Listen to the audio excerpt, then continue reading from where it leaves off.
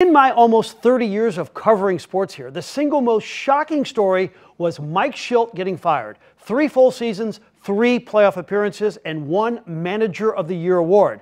I thought he was going to get a gold watch. Instead, he got a pink slip. He hasn't really opened up about it until today with Bob Nightengale from USA Today. This is what Shildt said. "I have a broken heart. It still hurts. It hurts bad. When it first happened, I broke down. I was inconsolable.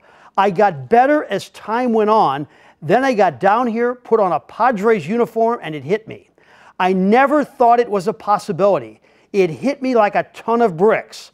Earlier today, I talked with Bob Nightengale and asked why Mike was fired." Maybe if he had just stayed in his own lane, focused on managing the Cardinals, and didn't offer any input on what's going on in different aspects of organizations, the minor leagues, and things like that.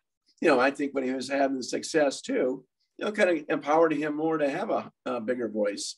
And maybe they didn't want to hear what he was saying, "Hey, you stick to managing. Well, we'll do the rest."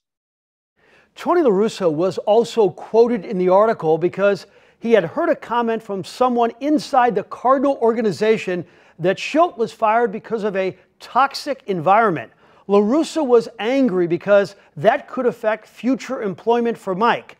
Tony called Shildt a special guy.